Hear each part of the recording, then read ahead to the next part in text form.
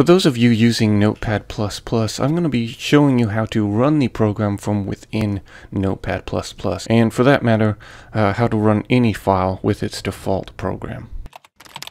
So if you installed Notepad++ and left all the settings, the defaults and all that stuff, you should get something that looks like this. And what we want to do is add an option to this menu up here to run our VScript file.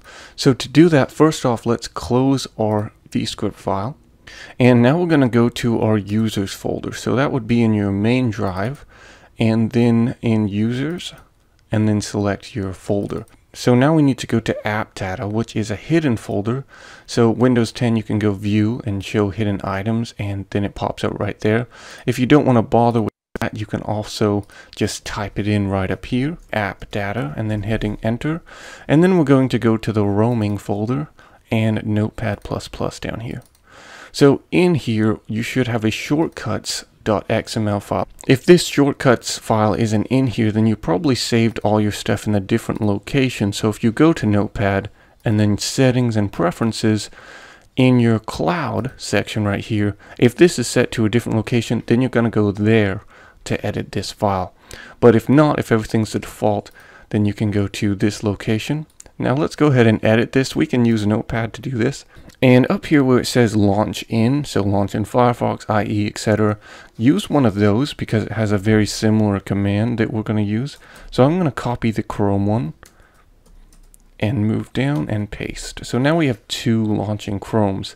So let's change the name of this to just say launch default. Again, you can have this say whatever you want.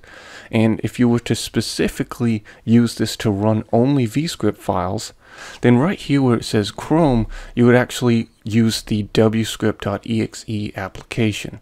So to do this, you could probably get away with just typing out wscript, like so, wscript or wscript.exe. They probably both would work.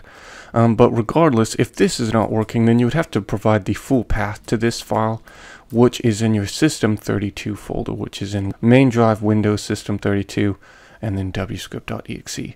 For this one though, we're going to be just opening the file up. So get rid of Chrome and all of that stuff. And now all you're left with is a quote, the full path to the file, and then another quote. So that is going to be your command right there. For all the shortcut options, you can leave those as they are because we're going to be editing them within the program because it makes it a lot easier. So make sure to save it, and then we can close it and then close out of Notepad.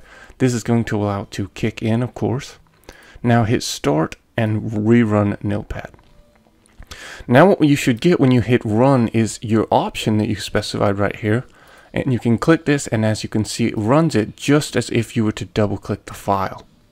So let's go ahead and hit modify and click our new one, and then hit modify here. And this is where you can change the shortcut to activate it. So whatever shortcut combination you want, I like to do Alt spacebar, Control Alt spacebar. So now that you have your shortcut up, go ahead and test it out. Hopefully it works and you didn't have any trouble with this video, and I will see y'all in the next one.